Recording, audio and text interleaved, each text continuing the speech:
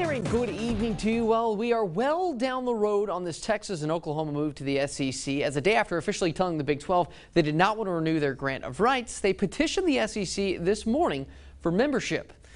In a joint letter to SEC Commissioner Greg Sankey, the schools requested membership beginning on July 1st of 2025, saying, quote, "We believe there would be mutual benefit to the universities on the one hand and the SEC on the other hand for the universities to become members of the Southeastern Conference." SEC Commissioner Greg Sankey releasing the following statement saying, quote, "While the SEC has not proactively sought new members, we will pursue significant change when there is a clear consensus among our members that such actions will further enrich the experiences of our student athletes and lead to greater academic and athletic achievement across our campuses." The presidents and chancellors of the SEC, in their capacity as the conference chief executive officers, will consider these requests in the near future. Now, they will need 11 of 14 votes to pass and be admitted into the SEC. So here comes Bob Bowlesby with his return volley, releasing a statement saying, quote, "The events in recent days have verified the two schools have been contemplating and planning for transition for months, and this formal application is a culmination